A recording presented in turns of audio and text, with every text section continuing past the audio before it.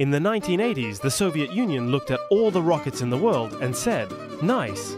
Now let's build one that can launch a building into space." Enter Energia, the most powerful rocket the USSR ever built. Taller than a 20-story building, it could carry over 100 tons to orbit. That's like launching 10 tanks, a piano, and your babushka's entire kitchen into space. Originally made to launch the Buran space shuttle, Energia could launch anything. Satellites, space stations, probably guilt. It only flew twice, once with Buran and once with a top-secret satellite that may or may not have been a giant space laser. We'll never know. Soviets shrug. And here's the kicker. While the rocket world was crying over booster failures, Energia said, "We have 4 engines, 20 million horsepower, and no time for your capitalist nonsense." Sadly, it was retired too soon, but for one brief moment, Energia didn't just reach space, it scared it.